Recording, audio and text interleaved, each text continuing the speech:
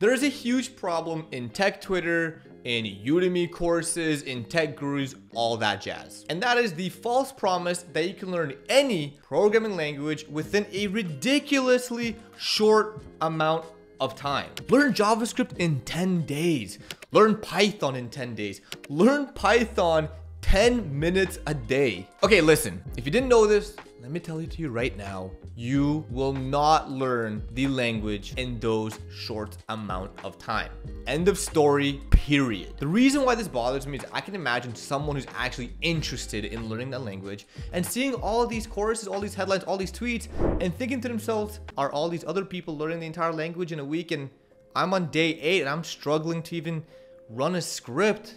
Is it me? Am I the problem? And that is absolutely terrible. This has to be just demoralizing and defeating, but it shouldn't. I may argue that it's natural and it's supposed to happen and you're actually going the correct path of programming. Let me explain. If you've only been programming for a few days, few weeks, hell, even a few months, let's say, you should feel like you don't understand the language. That's normal. Think of you trying to learn a complete new language like Mandarin. Do you think you really learn it in a week? I've been using Go and learning Go full-time for 2 years. And what I mean by that is at Twitch, at my full-time job, I use Go every single day. And when I do side projects over at twitch.tv/Melky, I'm also writing Go. And I recently, this week, made this tweet. Just recently found out I don't know shit about Go. And it's partly true. There are so many layers of the Go programming language that I have never even touched. And I'm very happy about that. I'm very happy that I can continue my Go learning path. But with that, I would never ever resort to now buying a Go course that promises to teach me Go in 10 days because I know that's full of shit. My desire to learn Go is not fueled by some arbitrary promise that says I will fulfill my knowledge gap in 10 days. But instead, I have a concrete goal of what I want to learn in Go and how I want to keep using it to build new things. The goal is to get there. The goal is to really master and understand Go, how it works from top to bottom. I don't need to do it in X amount of time.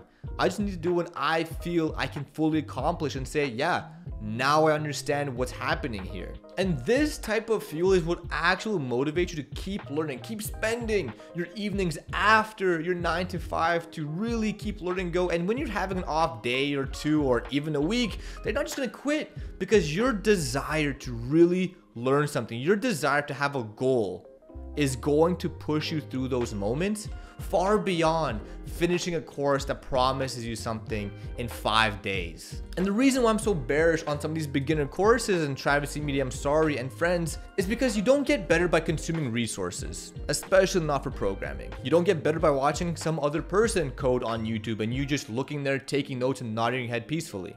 And I firmly believe this because when I post YouTube coding tutorials, I don't attach a GitHub link and I don't even deploy the code to GitHub because I want you to write the code. I don't want you to just git clone and then modify a thing or two. Like, write it from scratch. It's not gonna take you a long time. If you really have to, pause the video and write it. Literally, even if it's the exact same, because at least you're training your brain, you're training your fingers to type and pulling in some information into consciousness of your brain. This is also why I'm a big believer of actually having physical textbooks and not PDFs where you can copy the code and drop it to your IDE. This physical textbook literally forces me to write the code because I can't copy from a piece of paper into my IDE. The only way I can do it is by copying the code down, literally typing it on my keyboard. The majority of these beginner courses are also just really information you can find from the official documentation of the language. I know Go's example is incredibly in-depth. I mean, if you're really just starting, go by example. Don't buy a course. The reason why I feel so strongly about these courses is because so many people are seeing these flashy titles on Udemy, buying them, spending their hard-earned money, and then getting discouraged when the course is supposed to say in 7 days you master JavaScript, but they're on day 4 and they're really struggling and they know that in 3 days they can't turn around, or they haven't been able to land the 300K job in 3 months of job hunting. They blame it on themselves because they can't really see that the course is flawed, because how can it be? It must be a great course, right? So many people bought it. There is no shortcuts. There is no promise at the end of this course or at the end of watching this video. There is no light at the end of the tunnel. The only thing there is the path you choose to create every single day by carving the path for you. And the way I recommend doing that is, if you really need a course, make it about something very specific. Make it about something that is so niche that there is no false pretense or false promise at the end of it. If you really are trying to learn a language, understand that it's going to take you time. Understand that, yeah, maybe in a month or in 90 days or hell, even 60 days, you may be using the programming language, but there is no way you are good at it. Guaranteed, stamp of approval. That's a Melky guarantee right there.